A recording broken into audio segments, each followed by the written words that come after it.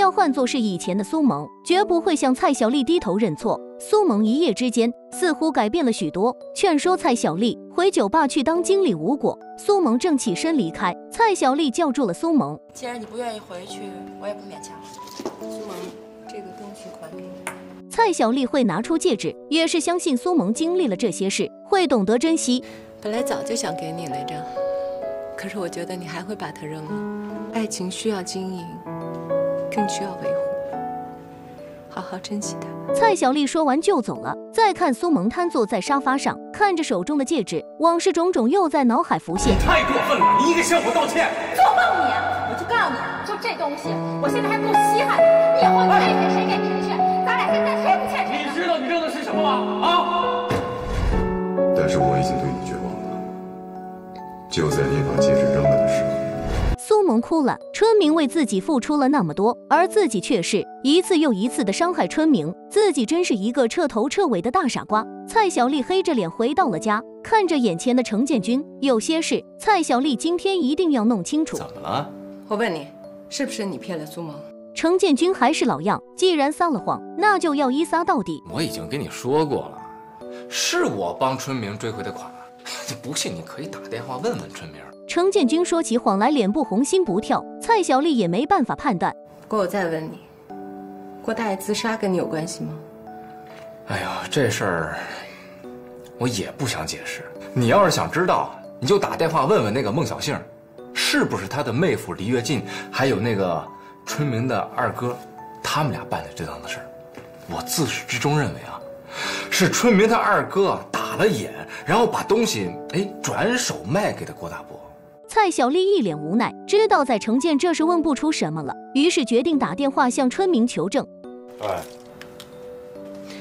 哎，春明，我是小丽。听着蔡小丽的话，春明愣了一下。苏萌被骗的6000万，跟建军有瓜葛吗？这事儿我没证据我就是怀疑。俗话说得好，宁拆一座庙，不毁一桩婚。何况蔡小丽是复婚呢？最终春明为了蔡小丽考虑，没有将实情说出。蔡小丽，你听我说，你呢和建军已经复婚了，你们俩就好好过啊，听我句劝。你干什么，让程建军跟着你干什么？我信得过你，因为你这人从来不撒谎，但我信不过他。说实话，他背后那些事儿我到现在没有明白呢。不过有一点我能肯定的，只有你能管住他，因为你们俩有孩子。你替我转告程建军，那些耍小聪明的事儿，让他趁早别干了啊，没好处。通完电话，春明越想越生气，真是太便宜程建军了。别想，什么都别想，就当你撮合了一家人，听到没有？他这小子，他就是害群之马，他就是该。喊什么呢？姐，没有，刚才车胎好像有点。别叫我二姐啊，没你这个弟弟。看到春明，二姐又想起了空有其表的苏萌，这是怒火未消呢。行，我谁都欠，该。一进屋，春明就赶忙问老母亲：“回来了？不是我二姐她怎么回事啊？跟吃了炸子似的。跟苏萌发火了？跟苏萌发火，这我可得听听。”韩妈看着吃瓜的春明，直接给了他一个白眼。再说程建军这边，他把所有的存折还有银行卡都交给了蔡小丽，看来这些年坑蒙拐骗还真赚了不少。当然，程建军拿出这些，不是说蔡小丽贪财，这是他病重之人的一个态度。我是想把这些家当，加上我这个人，全都交给你。我觉得在我的生命里，最重要的就是你，儿子。我病了。累了，我想在剩下的时间里跟你们好好过日子。程建军所言，蔡小丽深受感动。我现在满脑子就是想把你的病治好。经历了那么多，现在蔡小丽也只想跟程建军好好把日子过下去。毕竟一日夫妻百日恩呐。那以后我说什么你做什么，你要做的事情必须让我知道，你能做到吗？没问题。面对程建军的誓言，蔡小丽把手伸了出去，紧紧拽住了程建军。这一拽是对以前的释怀，也是决心从此二人相濡以沫。苏萌这边一直在欣赏着失而复得的戒指，看着痴呆的苏萌，李媛提醒着他：别看啦，现在你这个已经不是唯一条件了，知道吗？3点，你想出来没有啊？我想不出来。他不是说要跟我耗吗？那就耗吧，反正抢你的瓜不甜。那3点苏萌一下是想不出来，不过韩春明有韩春明的要求，那他苏萌也有自己的破局之法呀。我明天我就去他们家，把他妈接来，接到我们家，孝敬老人总可以吧？我学韩春明总可以吧？这韩春明啊，非得被你感动的呀，感激涕零了。说干就干，第2天一大早，苏萌就去了4合院。我妈说想您了，让我把你接过去跟她住几天。不行，那哪能行呢？真是，怎么不行啊？家里有空房，你们俩在一块天天聊聊天，出去溜溜弯，多好。苏萌那点小心思，韩妈又怎么会不知道呢？是不是昨天春燕跟你说什么了？妈，您就甭刺激我了，我这回是真知道错了。二姐她批评的一点也没错，您就给我一个改正错误的机会，行吗？非得跟你走？您非得去不可，你要不去我就不乐意了，我生气了我。别生气呀，别生气呀！知道我喜欢你。韩妈心里知道这是奔着春明去的，看破不说破，顺着苏萌的意去了苏萌家。苏萌第一步算是成功了，只要有韩妈在，至于说那一直不露面的春明嘛，那就是秋后的蚂蚱，蹦跶不了几天了。果不其然，大晚上的，春明来到了苏萌家。你找谁呀？我来找我妈。这家里只有我妈，没你妈。你给我出去！你要不出去，我报警了！我告诉你。正好，省得我报警了，我可以告你绑架我亲妈的罪。行，想进是吧？哎，那我问问你，什么叫做我就跟你耗了啊？什么叫我不结婚你就不找别的女人啊？那就是随便一说。陈春明，我告诉你，妈说了，打今儿起他就住这个家了，他哪儿也不去，他不认你这个儿子了。我有招让他认。可能。妈，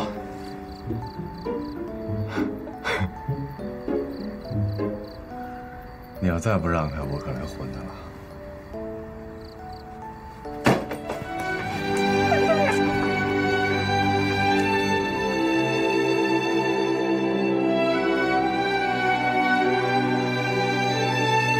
于是这谈了30来年恋爱的2人，在分分合合之后，再一次的走到了一起。错了，对不起。时光如流水，今天大晚上的，也不知道关老爷子葫芦里卖的是什么药，把大家伙都叫了过来。大家买菜的买菜，滴溜酒的滴溜酒。苏萌也带来了老北京的炸糕。哎，我说老爷子蛮把大家伙都叫来，有什么大事啊？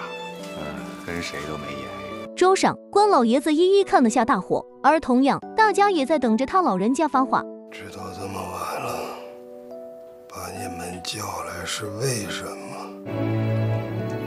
啊，您慢着点喝，别喝这么急。是你说了算呢，还是我说了算呢？你，那就甭废话。你们俩听着，从今往后，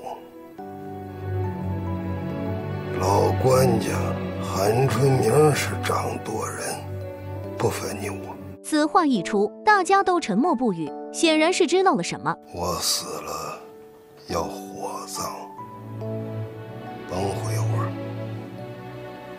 喝酒就是默认。老爷子这是知道自己大限将至，在跟后辈们交代后事呢。徒儿，我骨灰搁哪儿？跟你原因了吧？小星河，您哥死了在一块儿。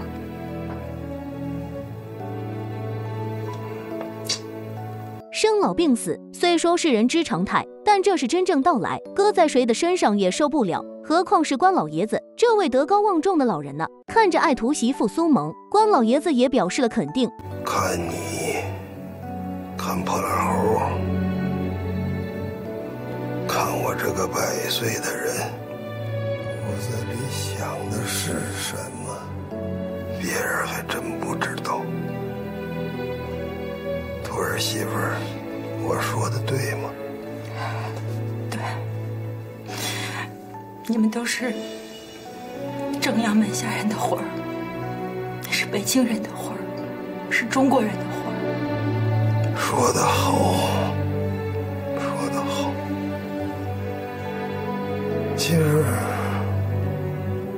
早就认可你是我徒儿的媳妇儿了。是我辜负您了。我陪你喝一杯。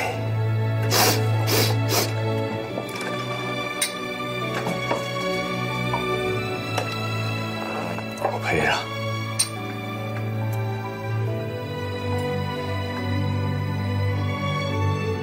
关老爷子说完，看了看破烂猴。二猴啊，该说的我都说完了吧？说明了。从今往后，你就是他们这儿的九门提督。一说完，关老爷子一头扎了下去，这一下可把众人吓坏了。爷爷，你别吓我！爷爷，师傅你醒醒，师傅，师傅！干什么？都坐一下，坐一下。坐下。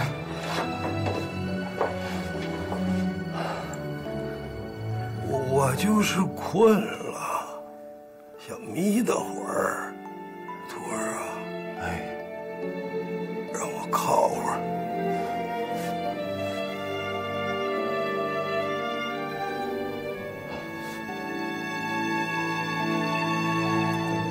关老爷子靠在春明的肩膀上，就这么安详地走了。他老人家100岁高龄，见证了祖国从弱小到强大，从贫穷到富足。唯一的遗憾就是没看到马上到来的奥运会。奥运当晚，春明一个人坐在酒店，看着奥运会开幕的直播，眼里却是满含泪水。这一刻，他又想到了他师父，那位从小教他、待他如子的关老爷。然而伤心归伤心，生活还得继续。今天苏萌开车带着春明，两人正往房山赶。房山的新项目已落成，今天开业大典。去的路上，春明接到蔡小丽电话，意思是趁着这喜庆的日子，让春明出头，原谅跟他斗了半辈子的程建军。事情已过多年，春明也早已释怀，同意了蔡小丽的请求。很快，他们都来到了房山。兄弟们，我把咱们老哥们给请来了啊！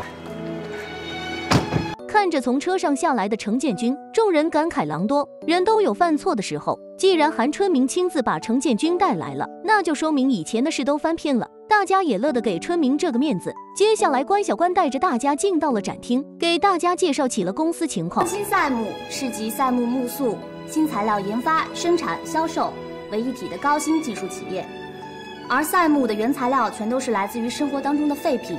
像是废旧的矿泉水瓶、废旧的塑料等等，而我们呢，就是把这些废旧物品集中起来，经过再加工处理，研制出了我们今天的新型赛木。听关小关这么一介绍，大家都觉得这商业前景很是不错，但程建军的解读却很程建军呐。哎呦，怪不得春明这小子叫过来了，是炫耀自己。看来要改变一个人的想法性格，那真是比登天还难啊！此时的破烂猴正在家喝着茶，孟小杏气冲冲地闯了进来，说白了就是在生韩春明的气。今天大家伙都被请去了房山，唯独把他孟小杏给落下了。他很生气，找破烂猴诉苦来了。破烂猴一听孟小杏这么一说，也来了脾气。看看那小子喝酒的事不叫我得臊臊他。于是两人起身就去房山，要给春明找点麻烦。房山这边，春明正带大伙参观呢，迎宾走了过来。一个捡破烂的坐在门口耍赖，拿着酒瓶子死活要买咱们工厂。能干出这事的，春明立马猜出是谁。就干了汤麦哟，就干了汤麦哟。春明立马带着众人来到门口啊，穿这身来给我上眼药。车里的孟小杏看到程建军，立马想回去，被侯姐拦了下来。破烂猴更是心生不快。兄弟，我怎么也是你半个师傅了。哎，你这，嘿，这他妈冤家路窄啊！说话了，这程建军是我请来的客人啊，有点好量。那你就更不对了，你请他，你都不请我。